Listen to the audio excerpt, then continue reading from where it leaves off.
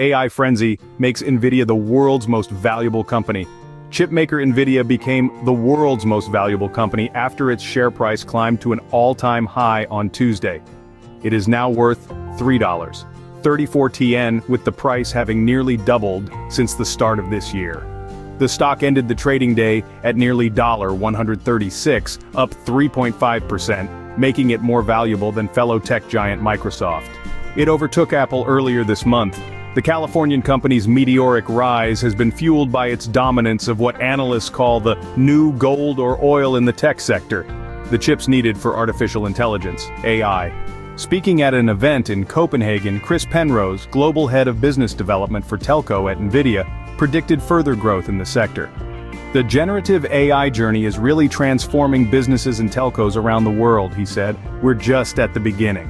Analyst Wedbush Securities agreed. We believe over the next year the race to $4 trillion market cap in tech will be front and center between Nvidia, Apple, and Microsoft, it said in a note earlier this week.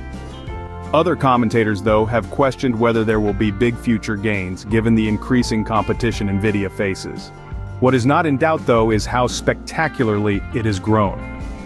8 years ago, the stock was worth less than 1% of its current price. Back then, Nvidia's value came from its competition with rival AMD, in a race to make the best graphics cards.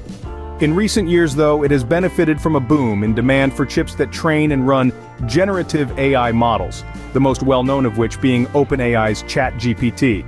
The firm also benefited significantly from a rush to mine Bitcoin in 2020, which saw a sharp uptick in sales of its graphics cards.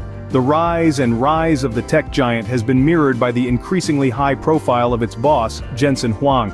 Meta boss Mark Zuckerberg even called the 61-year-old electrical engineer, known for his signature leather jacket, the Taylor Swift of tech, for the celebrity status he has achieved. He's become well known thanks in part to his popularity in his native Taiwan, where fans treat him as a rock star, posing for photos and even asking him to sign body parts. Nvidia's sales and profit figures have surpassed many analyst expectations in recent years. In May, after its latest set of financial results were published, Quilter Cheviot technology analyst Ben Berenger said the company had once again cleared a very high hurdle. Demand is showing no signs of switching off either, he added.